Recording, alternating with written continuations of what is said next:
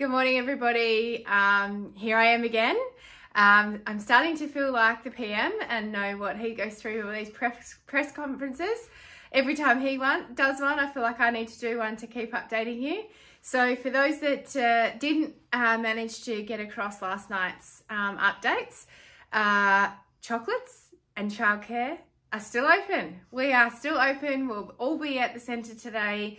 And for as long as we still can to help support you and the community. So all the educators are there to get on board and keep looking after your children and supporting you so you can go to work or do whatever you need to do in this crazy time.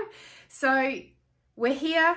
We're open, and I just wanted to say have a great day. I've worn some pink to hopefully brighten everyone's day, and have a smile so that we can just keep moving forward, one foot in front of the other, and we're all here for you. So as I said, any questions or concerns, let us know. We'll all be in the office today and on email. So kids@choklits.com.au if you can't get to the phone, and we'll try and answer anything that we can. But have a great day, and I am sure I'll see you again very soon.